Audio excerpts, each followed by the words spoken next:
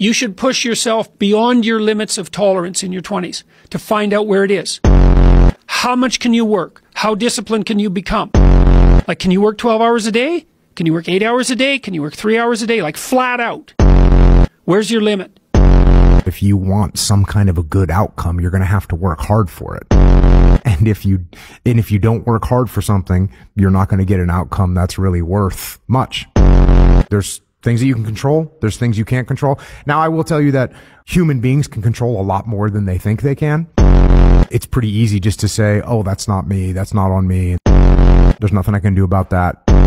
More often than people think, there is something you can do about it. And it is your fault. Fuck your tired body. Fuck that unmotivated mind and get out there and do it anyway. You got to figure out how to win when things aren't going your way. You got to figure out when your body's fighting you, when your mind's fighting you. How do you still, just say, fuck it. I'm going to beat my mind today.